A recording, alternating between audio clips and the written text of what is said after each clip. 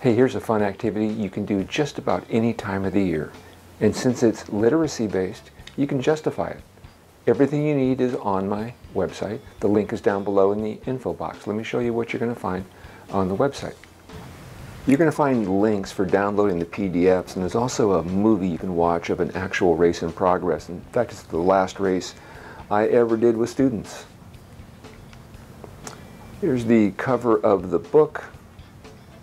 Now, Cassie's Journey is no longer in print. It's what the whole activity is based on.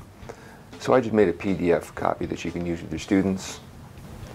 And activity sheets for them to do, literacy-based again, so you can justify it. Here's the template for making the covered wagons. But the teacher guide has everything you need, step-by-step instructions to how to make the wagons, how to set up the course, how to race. And I contacted one of my students, in fact the winner of the very last race of all time, Karina, and she got back to me with a picture of herself and her thought about what the covered wagon race meant to her.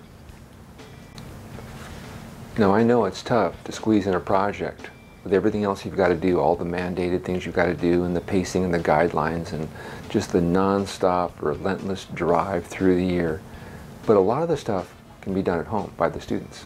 That might be a fun little homework project for them to work on. But if we can't have fun every now and then, I think the kids are going to slowly just come apart. And over the years, this was one of the things my students always enjoyed. It was a real student favorite. Thanks for watching.